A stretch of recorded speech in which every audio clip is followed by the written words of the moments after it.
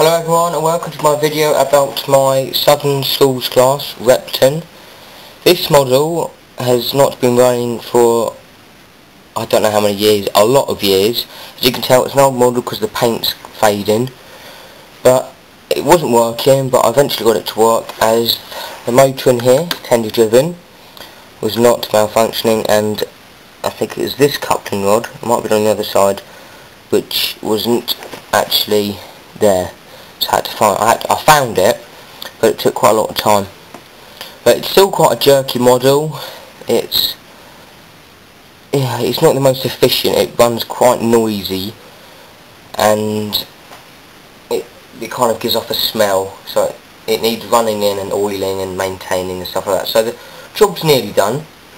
But when I found it in the box, the smoke deflectors weren't there. I got these off a friend called Bradley, which they come from Newtondale Works, which is his layout, as you might see on his channel, which I'm not sure what his new channel name is, but hopefully there'll be a video response you can look at and then look at his videos.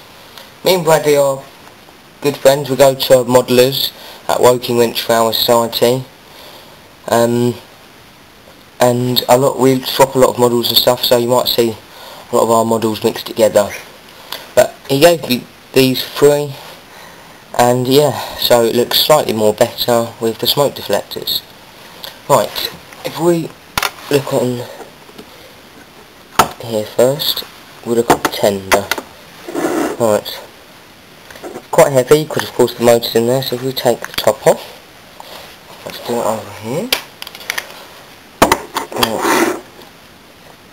The tender top, hollow in there. Right, this is your motor, the electrical wires, your pickups, that's your pickup from the loco, and then here is your earth, which wasn't there, that's why it wasn't partly working. And then hydrant, and right, that's why.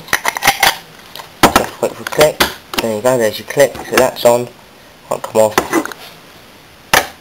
And then the loco, as I've talked about the smoke deflectors, here's your front. Now it has got the wrong number on. The reason for that is I couldn't find the smoke box door, but I'm going to buy a new one. So at the moment it's got the number 41043, which is completely the wrong model of train, but hey ho. And what I like about this model is here you've got an arm, which is made out of actual metal, so it looks more realistic, and then the name is actually made out of metal. You can't really see it that well on the camera. It says Repton, and it's actually made out of metal, so it looks more realistic. And the piping, which is here, is actually made out of metal, as you can see there. And then the safety valves are made out of metal as well, not plastic. And then, for some odd reason, I don't know where it's gone, there is no bar going across there, unlike the other side, which there is. So I need to buy a new one. It might be around somewhere, but I can't find it. Original Hornby link for tender and loco, same with everyday trains. There you get a Hornby. And there she is. Okay, I'll leave you with some clips of her doing her first runs of 2010. I hope you enjoyed it. Any comments, any questions, if I've missed out anything, please ask. Okay, hope you enjoy the clips of her running. Thank you.